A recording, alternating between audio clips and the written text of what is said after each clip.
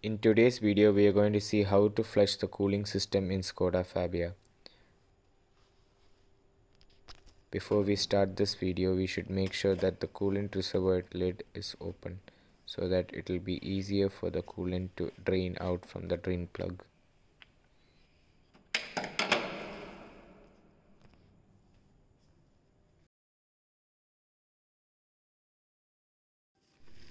Now for removing this, you have to just remove this like this and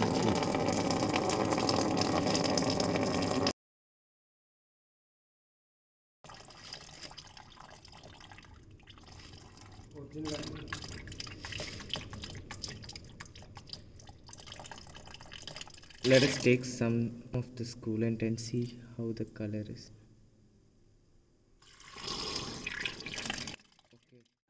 Now we have closed the drain plug for the coolant, and you can see the old coolant is collected over here, and the color of this coolant says that it was really bad coolant which was there inside the car, so it was a good thing to change it. Now that we have removed all the coolant, it's time to flush the cooling system of this car using a radiator flush or with some good water or distilled water.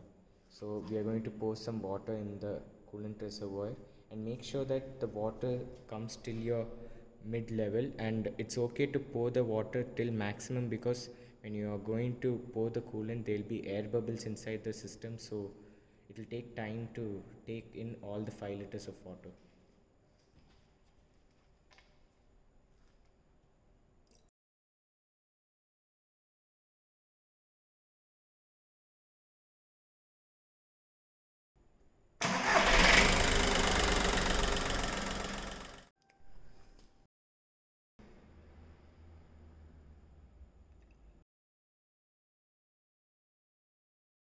Okay, now to see the temperature gauge, my car does not have one, so you can see over here there is no temperature gauge indication over here, so we can use the OBD reader and read it through the OBD.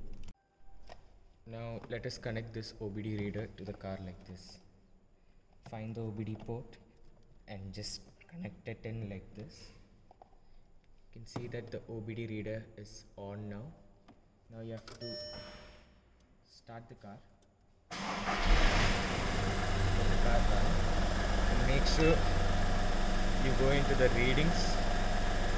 We have kept the OBD reader over here and we can see the coolant temperature over here, which is around 48 degrees Celsius now. We've been pouring coolant inside the system and making sure that all the air goes out. As you can see, my dad is priming the pipe so that there is no air inside the system. After your car is switched on, it's good to put not your air conditioner but your heater. And if heat is coming out of this heater, that means that your car is getting heated properly. Now let's move the car. Since we can't go for a drive during this quarantine, let's just put the car in second gear and see the wheels start moving. And just come out of the car. You can see the wheels are moving, and that beep is nothing but the doors are open. That's why the beep is coming. You can see the car is doing now 17 kilometers per hour and it's in second gear. It has already been about 1 hour since we started the vehicle and we saw that the vehicle is not overheating, so that's a good sign. That means that there is no air in your system.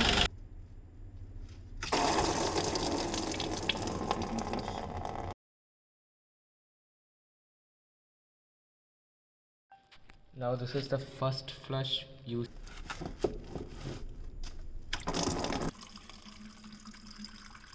Now what we are doing here is we are actually measuring the coolant which has to be added in the car. So we are taking the concentrate, and for this car we need a 1:2 ratio mix. So I have bought 3 liters of coolant and we need 6 liters of coolant in the car. Now that we have poured coolant over here, let's go and start the vehicle and let's allow the air to come out of the system.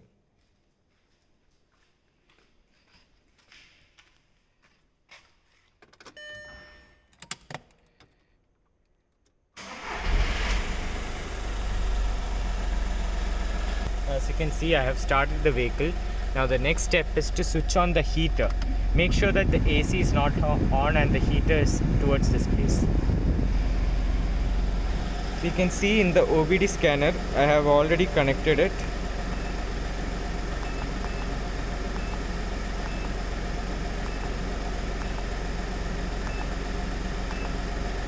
Currently the temperature what I am getting is 53 degrees Celsius.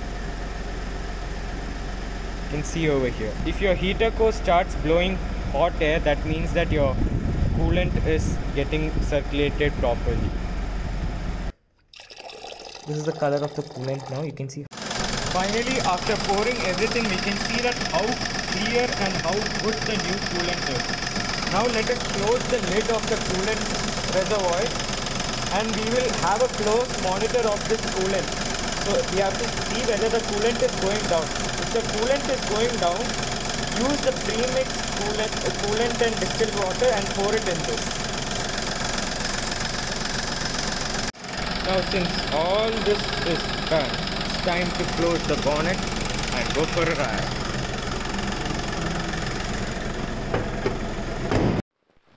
So now we can see that we have completed the coolant flush in our car.